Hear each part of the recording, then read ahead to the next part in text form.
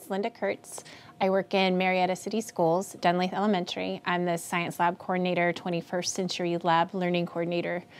Anything with science and technology is what I do for 3rd, 4th, and 5th grade.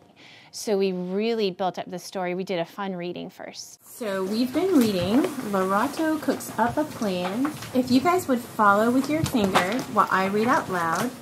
Once we figured out which materials worked best, we drew up a plan. Where was that? Plan. And then created our design. Finally, we tried to improve the, can somebody help me with that word? Insulation by adding more material to the box. You did exactly what real engineers do, Sawani said. You used the engineering design process. Can we say that together? Engineering design process to help us design a thermal insulator for the solar oven. So then we started breaking down, especially the vocabulary, chapter by chapter, and did lots of activities with pictures, words, a lot of vocabulary word study. And as they learned more about the vocabulary words, they got really invested with the characters in the story. Do you guys want to talk about some of the chapters that we read? On pages 19 and 20, Sawani talks about metal as a thermal conductor and the thick mud walls of the rondovel as a thermal insulator. So we asked, what does a thermal insulator do? And Henry, you said thermal insulators are like a jacket? Yeah, kind of like a jacket. They make you like warm, like kind of warm. Inside the jacket, it traps the heat inside. Okay, so it traps it inside, doesn't let that heat. Is it colder outside when you wear a jacket? So it stops that body heat from going from your warm body out to the colder air. The storybook helped them put it in a context that they could relate to. It's about children and children solving real-world problems and how they use the engineering design process to go about that. And that's something they really identified with. So what we're going to do now is we're going to go back in the story and try to find evidence of each step of the engineering design process. The directions are to write or draw a picture explaining how Lerato completed each step of the engineering design process. And we've talked about some evidence that you found in the book about where each step happened.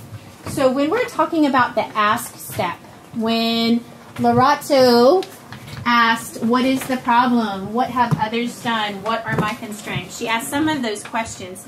Does anybody know where that was? On page 12. On page 12? How much energy is used and whether pollution, wasted, or waste. Those things give us clues about whether something is green technology, the life of technology. Okay, so she's asking, that's evidence that you could show me of the ask step. They were asking questions about green engineering and thermal insulators. Does everybody agree? That's what you guys found as the ask step? I agree. I agree. I think you did a good job. And so, can anybody tell me what you do on the plan step? It's like when you draw a diagram, like to make a list of materials that you need. Yeah, and I saved Donna and Camilla's diagram. Remember when we did the stand for the statue? Yes. They built their stand exactly from the diagram, and how did that turn out? Good. It met What do you mean by good? What happened? Did it meet all the criteria? Yes. Yeah, so they were successful with their diagram. All right, now we're looking for the improve step. Who can tell me what the improve step is? Yes. It's when you try it out, and if it works, you did it right. If it doesn't work, you did it wrong.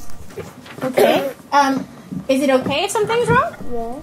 Yeah, it's okay. What do you do if something is wrong? If it doesn't work? You could try it again. Yeah, you can try again, and you're gonna make it. You're gonna keep on getting better at it. Yeah, you're going to keep improving and making it better and better and better. Oh, I love how you said that. They started asking questions, really good questions, and things that I couldn't answer. So we went on the resources page on the Engineering is Elementary website, and we found a Nata village blog. The Nata is a village in Bostwana where the story takes place. And there was a Peace Corps worker there, so we ended up contacting the Peace Corps worker, and she was able to Skype with the kids and answer a lot of their questions. They are very invested in their solar ovens and making them, and they're going to send them to Botswana when they're done. So they want to make a really good solar oven.